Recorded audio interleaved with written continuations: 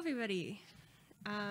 Welcome to our final Security Hub Unconference session about the Tag Security Supply Chain Security Working Group. It looks like we just have a few folks at the end of the conference here, so folks want to kind of gather in the middle to help with discussion. If you're interested in getting in, yeah, it looks like you're all mostly there, just to find a spot in the room.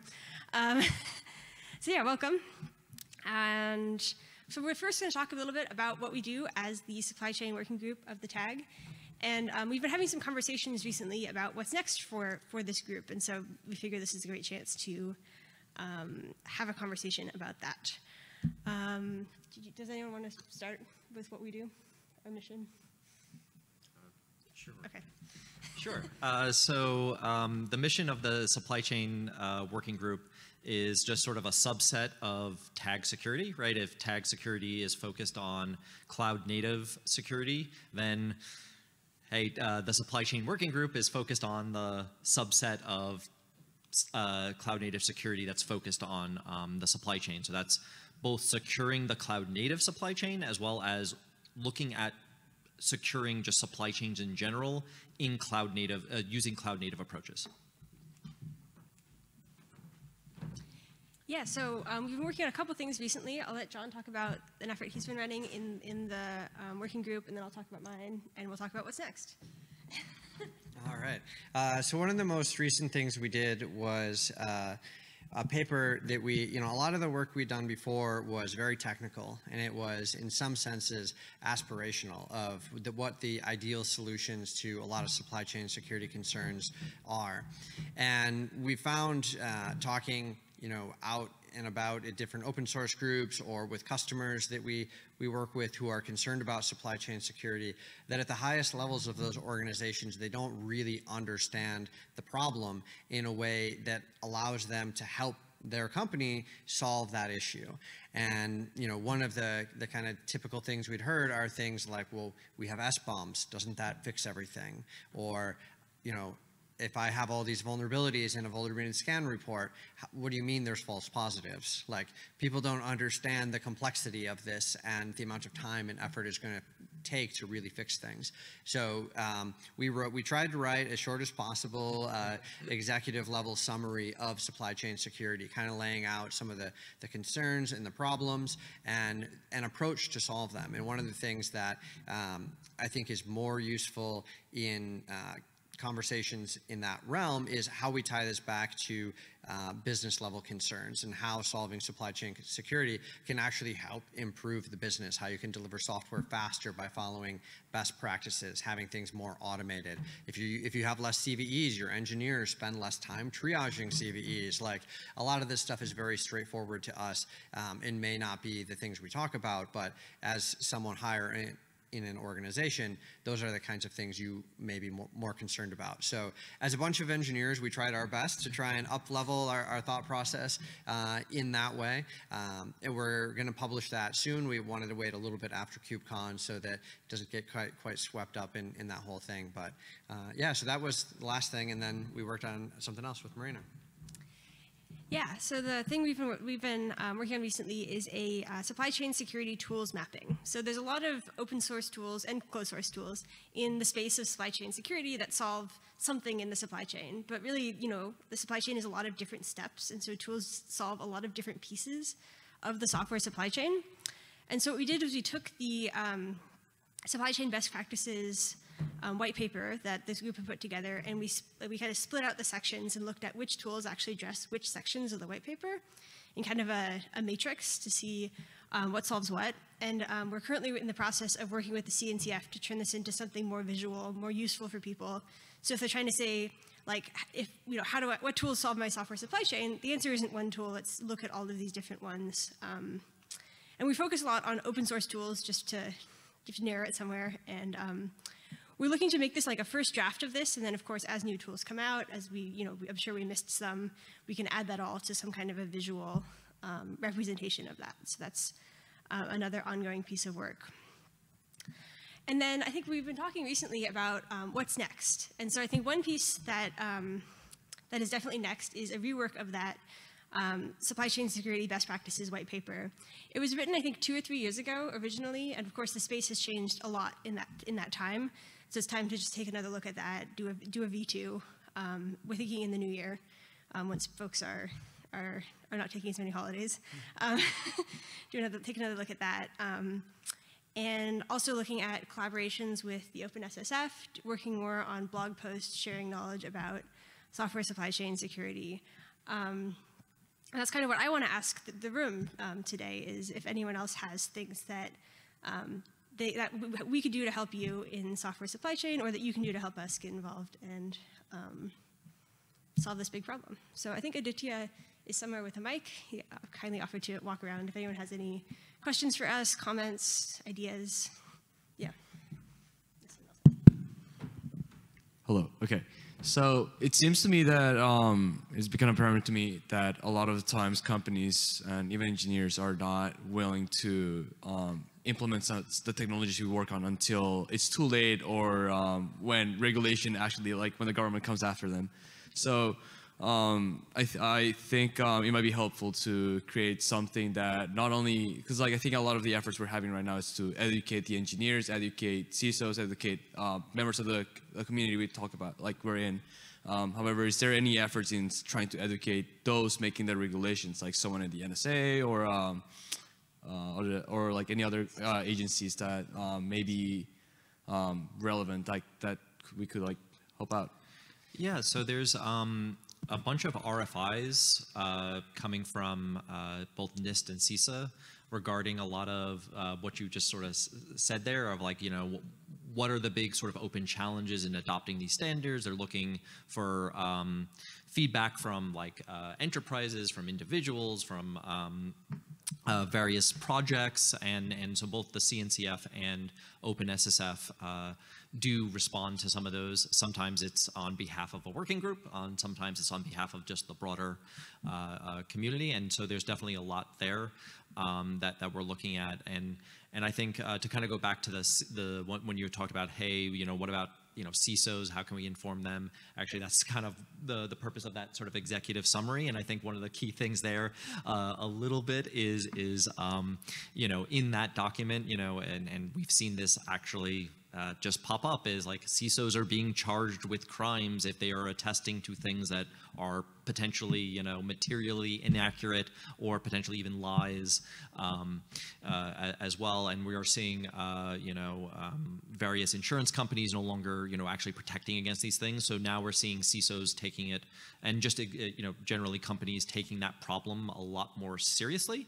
And I think for us, one of the big things, you know, that this group is looking to do is try and make that easier for then engineers to develop. Like the engineers are now getting that signal, like, oh, you know, I'm supposed to secure my supply chain. Okay, how do I do that and make this feature go out in time? So that's definitely something that I think we're looking for. Also, a lot more end user feedback on, you know, what we can be doing in the group to make that easier. You know, I think one of the other things is you mentioned government agencies, and I think we could say they're watching. They're always watching. But from a more serious, like, we've actually seen the cloud native, the supply chain best practices and the reference architecture cited in things like SSDF, and I don't know if it was in the NSA supply chain security guide, or I think it was, but we've seen multiple different government documents citing the work that we've done, which is a really cool thing.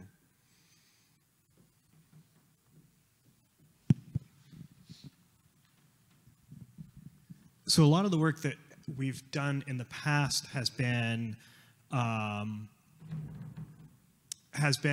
sort of like the integrity of the supply chain, right?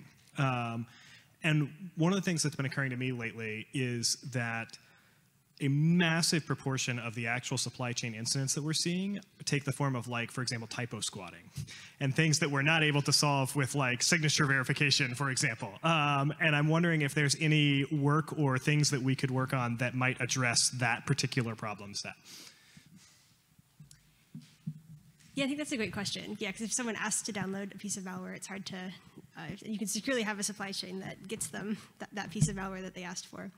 So I think this is definitely one of the trickier problems in the field of software supply chain. I think it kind of can go back to how people are actually choosing to download packages, right? And I think that's something I think about a lot, is like having sources of truth. Either it's just having typed it in a file once instead of typing, like, I don't know, pip install package name, and having to like type that every time. So you can have processes to verify that. Yeah, I think that's definitely the kind of thing that we can include in our guidance. And so, yeah, that white paper V2, I think, is a great place for that kind of discussion. So. Oh, yeah, and I think one other thing to add on there, and I think that we're seeing with provenance as being the first step, is provenance helps you identify where it came from in the first place. And so, I mean, one thing that's at least lucky for right now is we're not seeing a lot of typo squatters and similar signing their packages, which is potentially a good thing. But I think even if they were to sign it, as we begin to sort of really look at the provenance problem a little bit more and really try to tie those things back to known good maintainers, known good organizations, then you can kind of go back and say, hey, I downloaded a package and I checked a ton of the attestations about that package, and I can't seem to verify where it came from. So maybe I should take a closer look before actually installing it. That's kind of, I think, some of the things that we're starting to see in that space as well.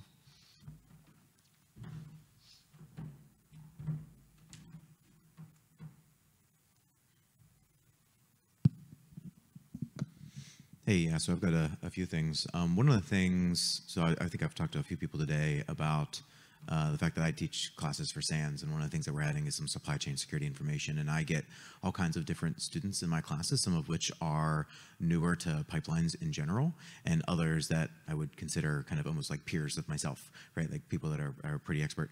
And something that would be really useful to me is to have explainer materials that kind of start at a very high level and then continually get deeper. Something like, I really enjoy like the 5 levels of complexity, or something like explain it to a child, explain it to a teenager, explain it to a graduate student, expert, whatever.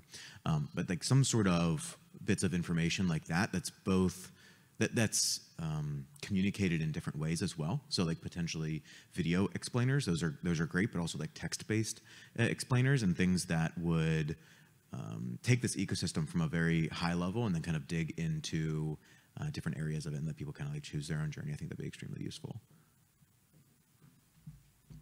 Yeah, I think that's a great idea. That's a great direction for this work. Yeah, and if you're interested in getting involved in that, especially if you have some experience creating them, that'd definitely be the kind of thing we could collaborate on. Yeah, that'd be awesome. Just as a follow-up, could you let us know what's the process to get involved? I mean, I've been running circles around this ecosystem for a couple of years now, and it's the first time I've come across this group. And yeah, that's a fantastic question. So, so we're the software supply chain working group of TAG Security. And so the easiest way to get involved with us is we have a meeting every Thursday, except, well, not today, but every Thursday at, what is it, 1 o'clock Eastern, right? No, it's 11. Oh, sorry, 11 o'clock, 11 a.m. Eastern time, and I don't know what the time that is for you, but hopefully you can make it to that time. And we have a Slack channel, tag-security-supply chain. Michael will pull it up and make sure I got that right. And so yeah, you can find us on Slack as well, asynchronously if that's easier. And I think a lot of the work we do goes through the Tag Security GitHub repo. We have a specific project board for the working group, which we have been working on keeping more up to date. So hopefully that will reflect some of the work as well. Do you have that? Yeah. So it is a Tag Security. Oh, so it's Tag Security Supply Chain WG, all dashes between the words.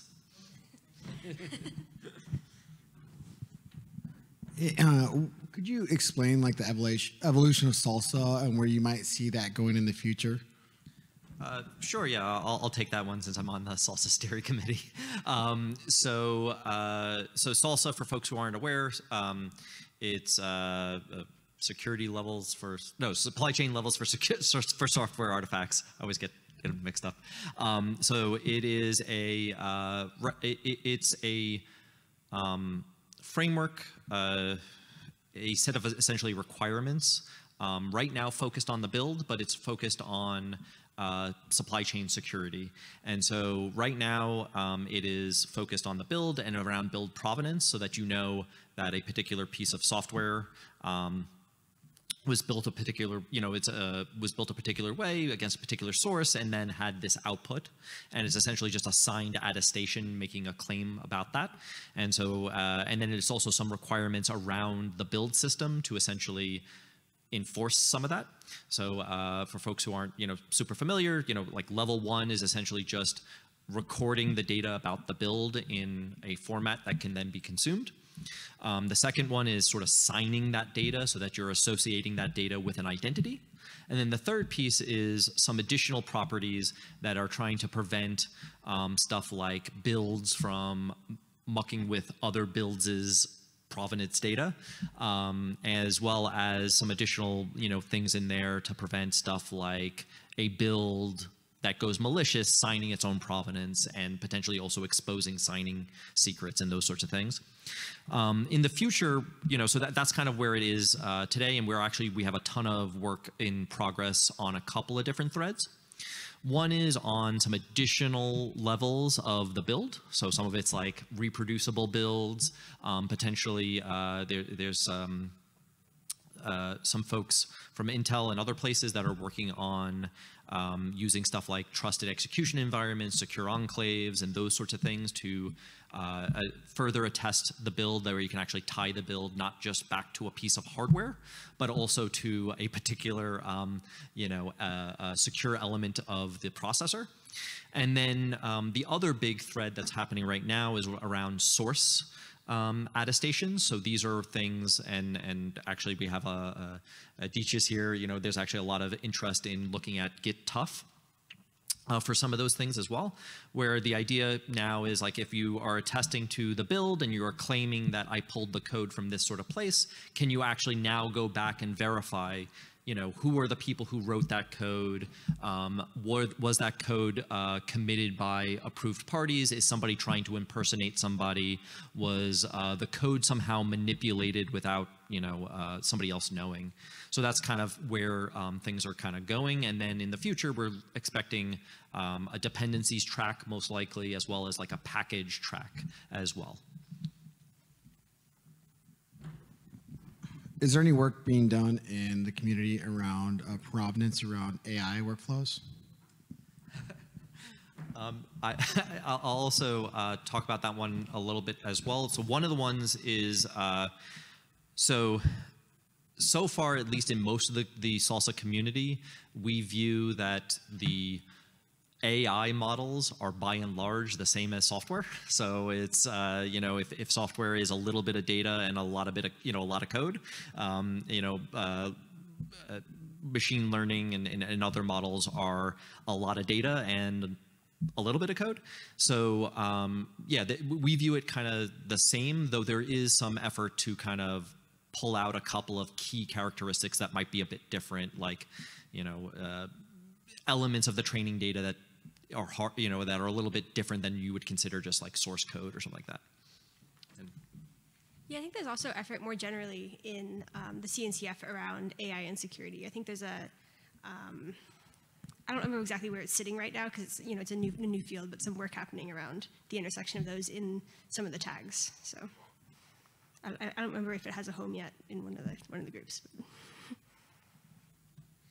Awesome. So one of the other things that you mentioned that I wasn't aware of was the supply chain tool mapping. I was wondering kind of what state that currently is in, and without knowing anything about it, one thing that I would like from it is, so I've been able to use like the SSDF a lot lately when I work with developers and DevOps teams, because it has the examples column. Like, it's great to have these Swiss Army knives that are extremely powerful and broad, but it's also really powerful to like make it hit home for somebody and have examples. And so that's something I would love to see, but I'd also love to know like what's going on there.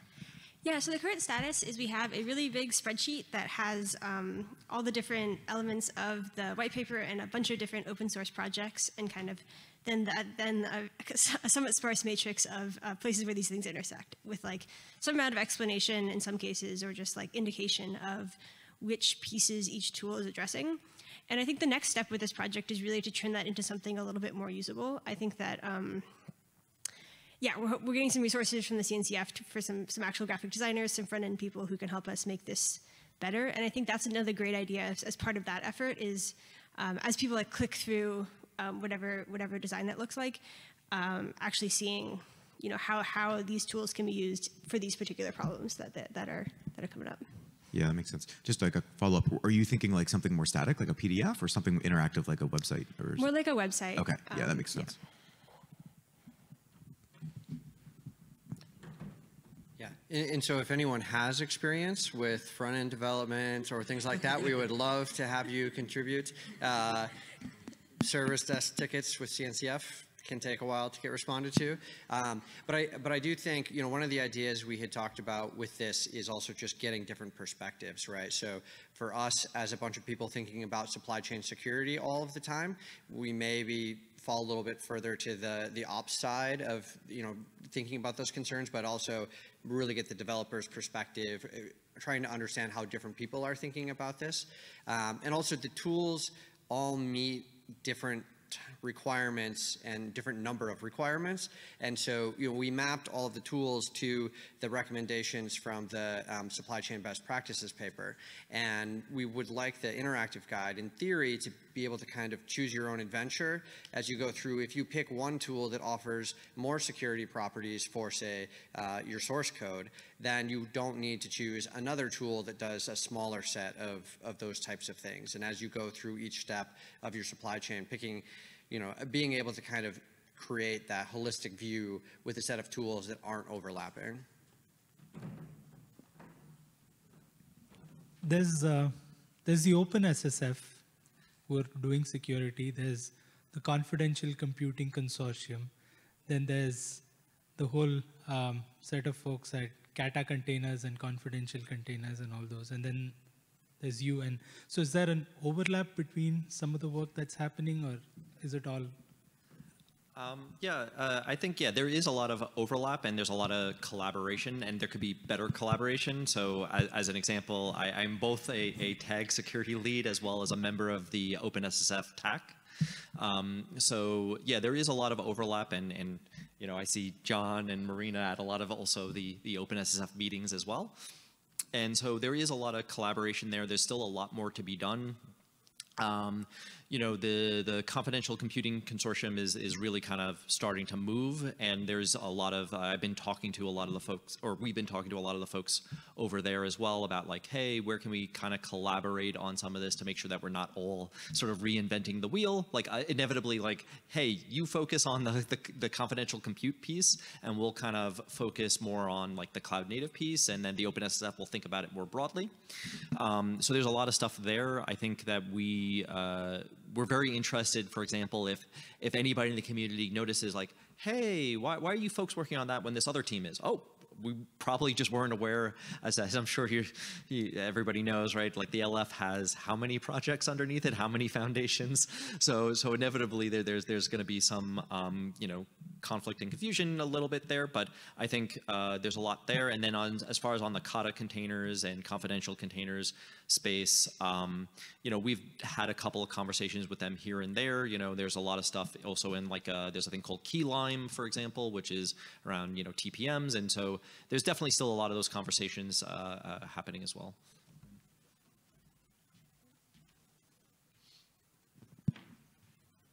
Sorry, I'm trying not to be a hog.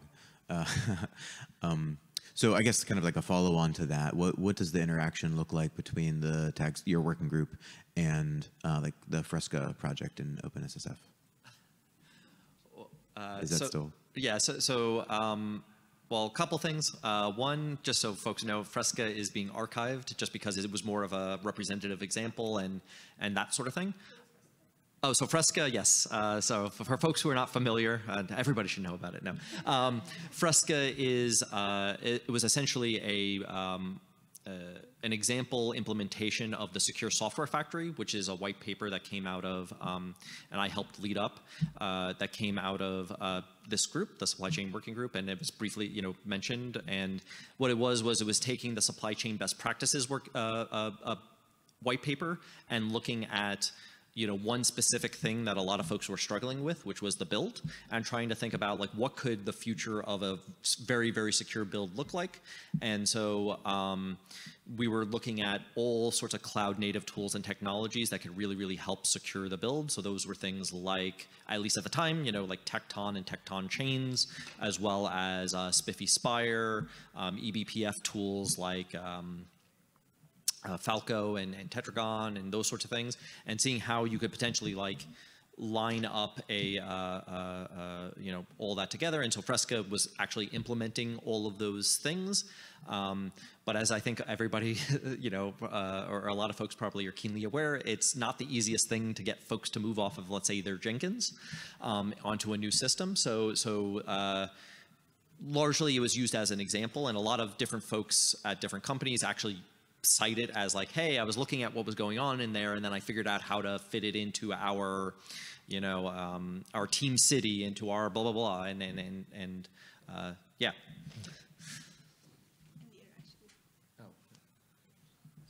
Yeah, I feel like I don't think we quite answered the interaction piece, right? And basically, it's that there was like this idea here, and then it turned into a project there, and we. Yeah, I mean, I think most folks here were aware about the stuff going on in the OpenSSF around it, and tried to just like, support each other, I guess. Yeah, I guess like part of it was I was wondering if there's going to be revisions to the white papers on the one side, would it get ported over there? Or like if the project's pretty much destined for the attic, then is there not going to be a tangible example of the white paper updates and things like that? Yeah, so I think on that front, so there's two things. One is I think, and one of the biggest pieces of sort of advice I've been given about, just sort of open source projects in general is that it's very difficult to start a new code project within just, let's say, a working group. It's much easier for folks within the community, whether it's other organizations, other companies, to come together, build a thing, because obviously, folks are trying to sort of make money on it or whatever, and then saying, hey, let me contribute that back because, we see it as a good fit to the CNCF.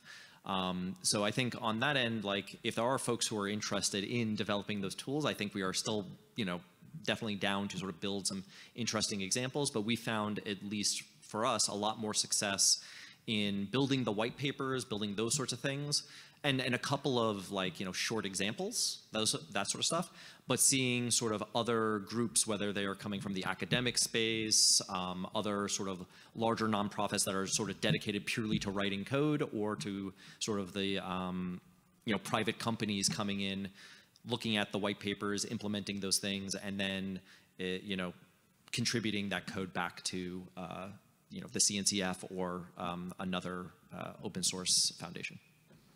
Awesome, thanks.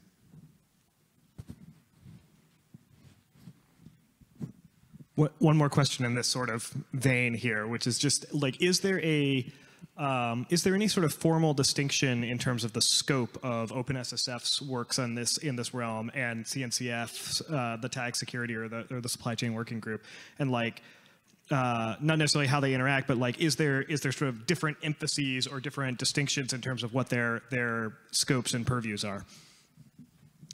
Yeah, I think that it's mostly defined, I think, in the individual charters of both groups. I think the biggest thing, I think, that we try to do is think about the cloud-native angle on software supply chain security, or more broadly in tag security on security, to try and like reduce those kind of, not conflicts, but we don't want to duplicate work.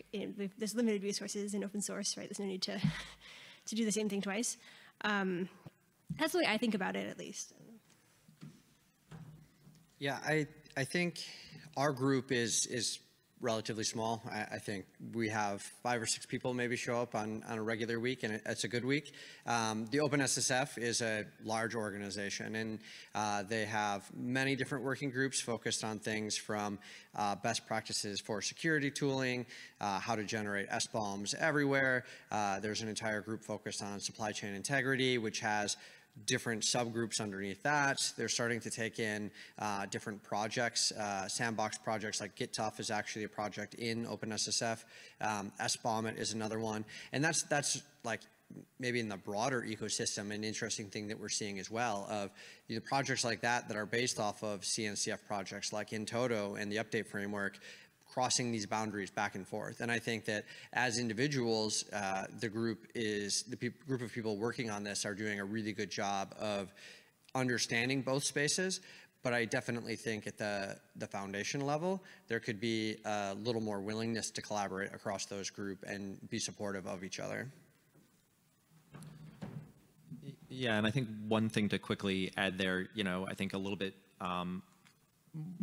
more specifically, right? Like the sorts of things that I think you'll see within our group is stuff focused on, as Marina mentioned, around the cloud, but so containers around Kubernetes and container orchestration, service meshes, workload identities, and all that sort of serverless, WASM and those sorts of things. Whereas I think in OpenSSF, you will see some of that as well, more from a breadth perspective than a depth perspective, right? You'll see just sort of lots of stuff, but you'll also see folks talking about just sort of, general memory safety and as sort of, as John had mentioned there, right? Like just SBOMs generally, right? Whereas we might be focused a little bit more on how to generate SBOMs for containers.